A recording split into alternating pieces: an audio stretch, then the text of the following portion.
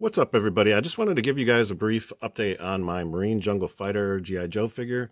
As you can see, he's now sporting a reproduction of the vintage style uniform that I obtained recently from Cotswold Collectibles. And he's also got the flamethrower accessory, he's got a machete, he's got the bush hat.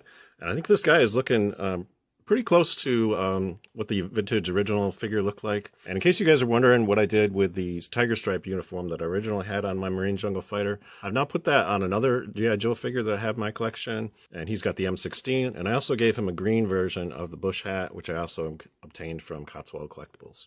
So I now have two versions of the Jungle Fighter in my collection, and I think they're looking fantastic. That's all I have for you. Hope you enjoyed this video.